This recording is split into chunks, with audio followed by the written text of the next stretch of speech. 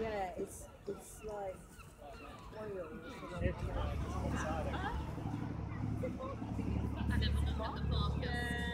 Well, Chastu here. Hello.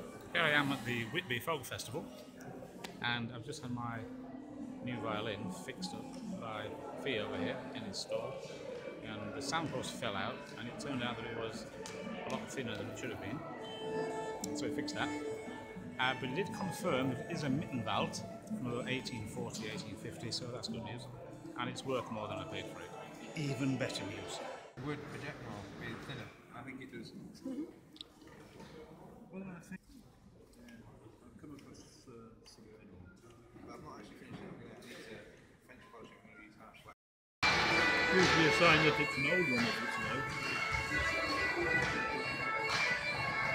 25 and a half. So yeah, it's low. Thought it was. 27.5.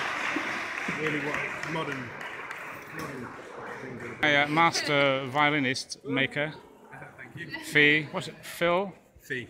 Phee, Fee. who's got this amazing stall with all the violins and stuff. And he's just fixed mine so it sounds better and plays easier, so thank you. You're welcome.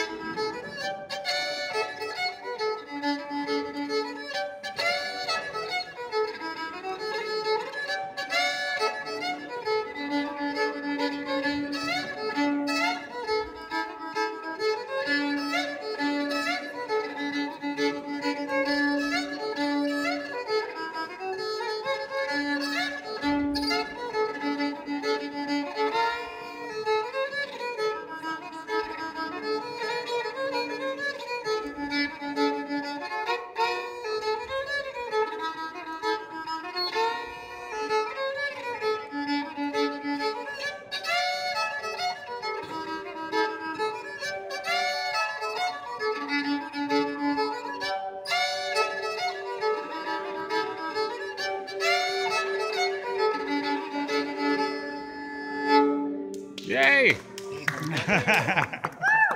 What was that called? Behind the haystacks. Behind the haystack? I don't look behind, do I do? Okay.